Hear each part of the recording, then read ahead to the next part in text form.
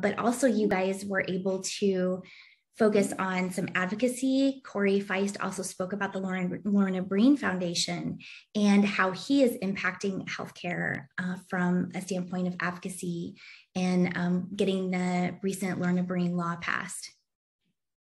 Right. So and Corey's work is so important because it focuses on reducing the stigma that we all feel when we start to feel burned out, and yet are really afraid to even acknowledge that for fear that we'll be then thought of as a lesser clinician, and it could put our livelihoods at risk. And he's done great work. In fact, one of the speakers, the kickoff speaker for the Burnout Symposium in June will be Senator Tim Kaine, who Corey worked with directly on developing the Lorna Breen Foundation Act. Corey's from Virginia, as was Lorna, and and Senator Kaine's from Virginia as well.